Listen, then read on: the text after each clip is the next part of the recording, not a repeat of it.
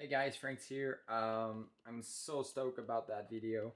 I've been waiting to receive this knife for about 6 months now. I've received it.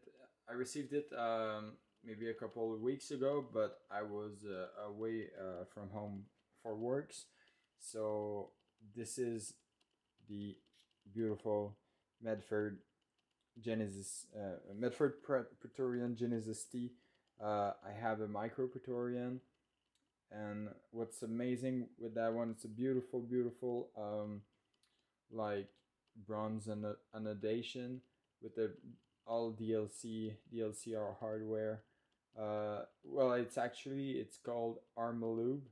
It's a very, very hard um, like coating that they've developed with a company that lives near them.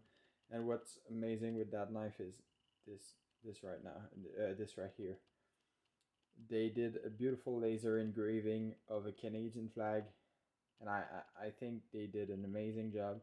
Um, like I gave them like carte blanche uh, about the flag. I just wanted something subtle and not too big because I really love the one you have, guys. My American the American flag on the one who has the American flag on him. Like it's always a beautiful flag in the wind, and but I wanted something like just smaller, and I think they did a fantastic job. It's in CPM 3V. Um, you can see the beautiful detail. This knife is basically brand new. I'm so happy. Check this out. I don't know if oh yeah, I can get the edge. I'm shooting with my new camera. It's a Sony A6400 for those who like camera gear, and it's my first video with it. I hope it will shoot well.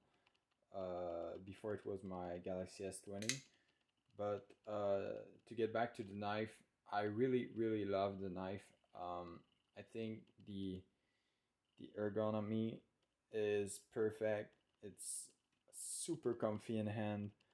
Uh, it's a real tank.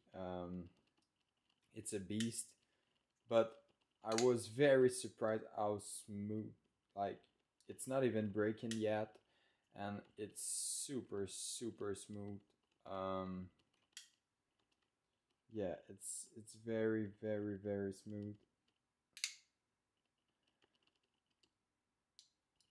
So yeah, guys. I hope you liked the video. If you have any question about this knife, or if you have any suggestion of like a few knives that I have that you would like to see one against another or compare them, I'm currently waiting for a large Sebenza 31 in S45VN, so stay up for that.